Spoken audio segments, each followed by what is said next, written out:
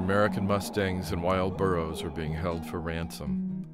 Government officials, armed with a revised statute, are threatening to kill as many as 2/3 of all the remaining wild-born Mustangs if they do not get more money to care for them. Just over 100 years ago, more than 1 million wild horses roamed the West.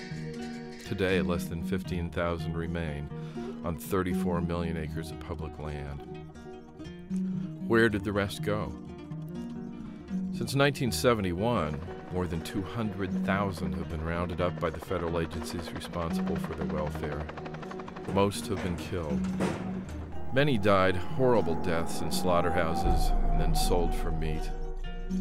More than 30,000 survive today in holding pens awaiting the bureaucrats' decisions.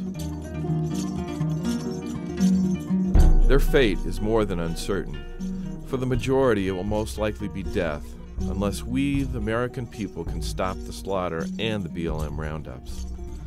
We must insist that the 1971 Wild Free-Roaming Horses and Burros Act is followed as it was intended. In 1971, the Wild Free-Roaming Horses and Burros Act declared America's wild horses a living symbol, protecting them from capture and death. The act gave authority over the horses to the BLM and the Forest Service, stipulating that excess horses shall be culled from the herd and sold for adoption. In the 30 years that followed, however, more horses were taken from the wild than could be adopted. As a result, the facilities became overrun and financially troubled. But in 2004, a radical solution to the wild horse problem was proposed. Montana Senator Conrad Burns slipped an 11th-hour amendment into the 2005 appropriations bill, effectively ending 33 years of federal policy protecting wild horses and burros. The rider authorized the BLM to sell without limitation wild horses and burros that are over 10 years old or who have been passed over for adoption at least 3 times. Under this amendment, such horses are now available for slaughter. Horse lovers fought for the bill's retraction, and finally in 2007, the last of the American slaughterhouses were closed. But the horses remain at risk.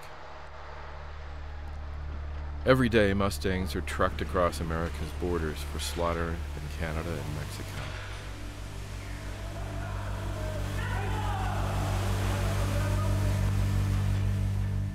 Three decades after the Mustang gained protection from slaughter, the management of the wild horse remains as complex as the public land it inhabits.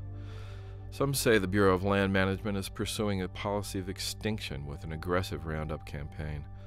Observers say that it has become a brutal process that has killed and lamed horses and foals and rips apart family groups. The rounded up horses and burros are supposedly destined for adoption, but there are too many in captivity for the market to bear. More than 30,000 pointlessly detained horses are the ones that BLM says it can no longer afford to maintain.